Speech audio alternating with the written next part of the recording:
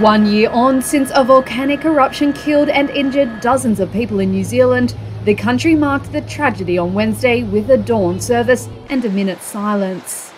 The eruption on White Island, also known by its Maori name Whakaari, killed 22 people and left nearly all survivors struggling with severe and long-term injuries. There were 47 people on the island when it erupted, including tourists from Australia, Britain, China, Germany and Malaysia. The island was marketed as the world's most accessible, active marine volcano and popular for day tours and scenic flights. Prime Minister Jacinda Ardern paid tribute to the courageous efforts of first responders and health professionals. Ardern also sent a message of love to survivors and affected families.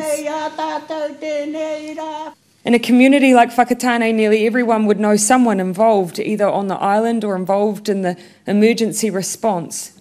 That made it so deeply personal. From the first responders and hospital staff, who I met the next day, to those on the water and in the air, who flew directly into danger. Mourners gathered in a Maori traditional meeting house, where the event was also marked with song.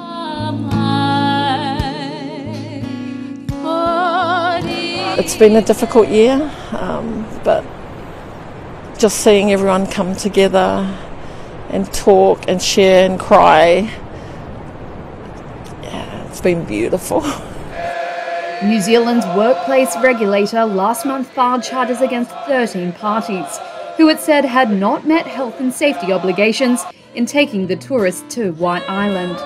The island has been shut to tourists since the eruption.